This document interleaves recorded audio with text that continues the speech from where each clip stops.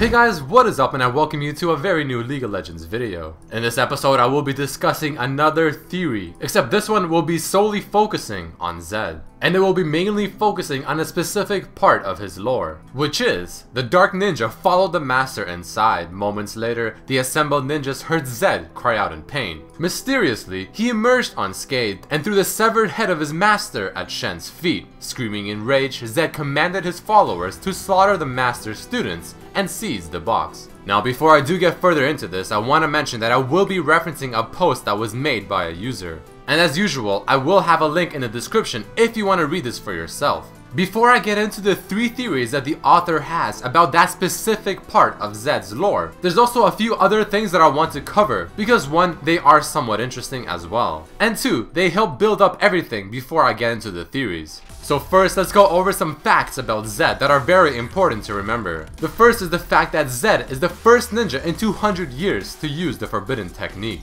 The second is the fact that Zed and Shen did not get along due to their rivalry, and that Shen was jealous of Zed because the training that the Master was giving to Zed was easier than the one that was given to Shen. Zed found and used the forbidden ways not only to surpass Shen, his rival, but also to gain favor from his Master. But unfortunately from this, Zed got banished by his Master as he sensed Zed using the dark powers. Eventually, Zed had his own following of ninjas, and he then decided to return to the temple. But the odd thing is, the Master was already waiting outside as if he's about to welcome Zed and his ninjas as guests. He then begins admitting to Zed that he failed him as a Master, and implores Zed to enter the temple, destroy the box, and return to the path of balance. And here's the interesting part. Zed doesn't kill the Master right away, nor does he complain to the Master or deny destroying the box. So we could assume that maybe Zed was actually willing to forgive his Master and admit the error of his ways. And this is where we come to the quote that I mentioned at the beginning of the video, of how Zed emerged unscathed and threw the severed head of his Master at Shen's feet. So as I'm sure you can guess, the biggest question of all in Zed's lore is what exactly happened within that temple.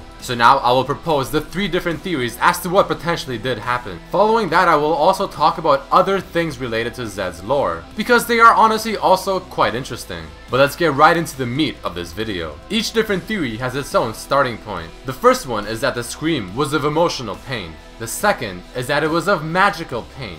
And the third one, and probably the most interesting one, is that it was of physical pain.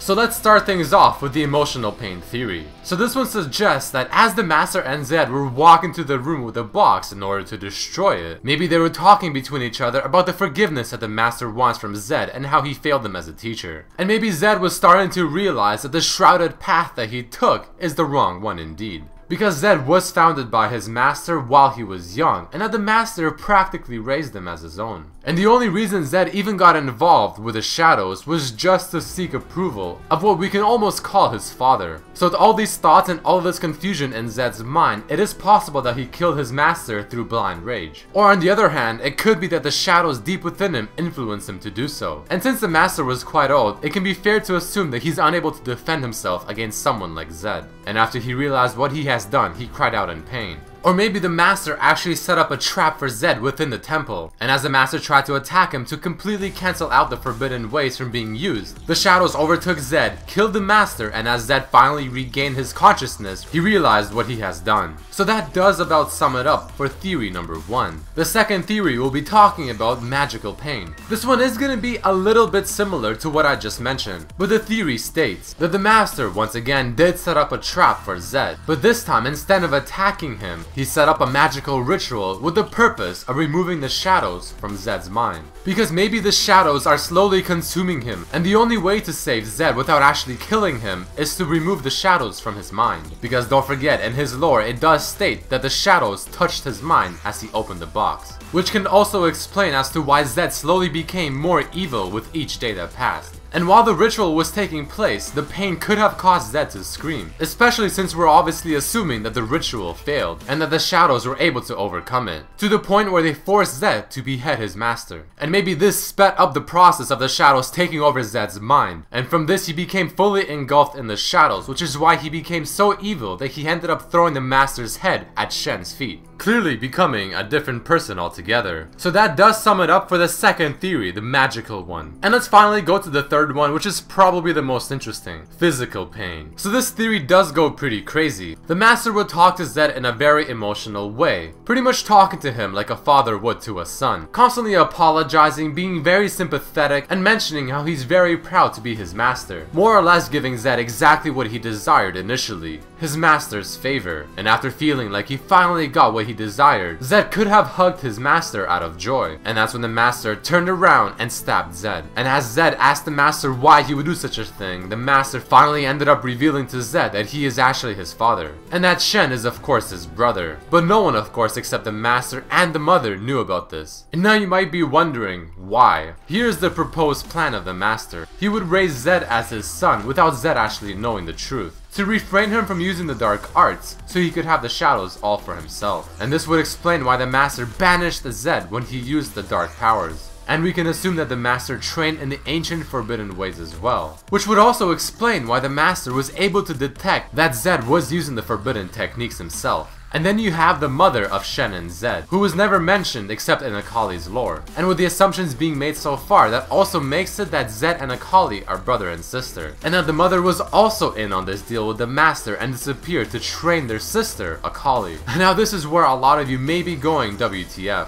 So let us take a small break from this theory and jump to the topic of talking about the relationship between Zed and Akali. Taking a look at an Ask Me Anything thread that was made about Zed, it was stated in quotes, "But we have some interesting ideas about Akali's connection to Zed in particular. Food for thought, Akali's passive is twin disciplines. Her title, the Fist of Shadow.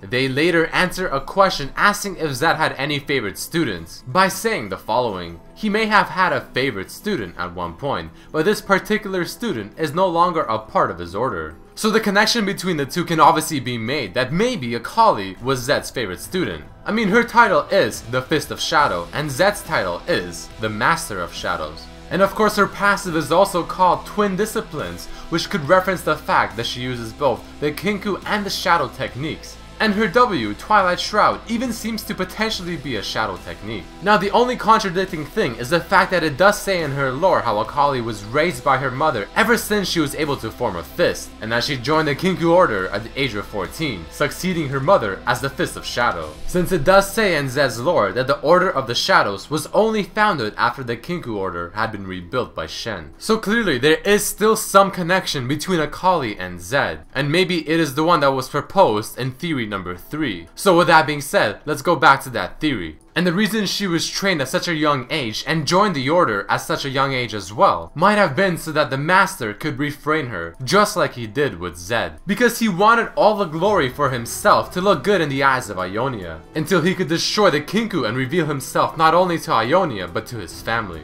But Zed's exile and sinking into the shadows was the perfect guise for himself. And that is why the master stabbed Zed, so that he could take Zed's place and pretend that he was the one that died, using an ancient shadow technique to make the severed head look like his. And this could explain why Zed always has some form of helmet on, never actually revealing his true face and his true identity. I mean, every single skin that he has, his face is hidden. So this would explain that for sure, on top of explaining the sudden change of personalities within Zed's lore, and how Zed was found by the master. It could also help explain the ties between Zed and Akali, being that he wanted to train her in the dark arts from youth, so he made his wife do it in secret, but after sensing that both Shen and Akali were too focused on balance and doing good, the master and his wife would only look for a more worthy successor, Zed. And Zed also did the hard work for his master, gathering a group of ninja followers to the dark arts, and he can begin executing the rest of his plan. Alright guys, so those are the theories potentially explaining the Zed's lore and exactly what happened within that temple. Special thanks to Dial Mark for Action for creating the thread that he did.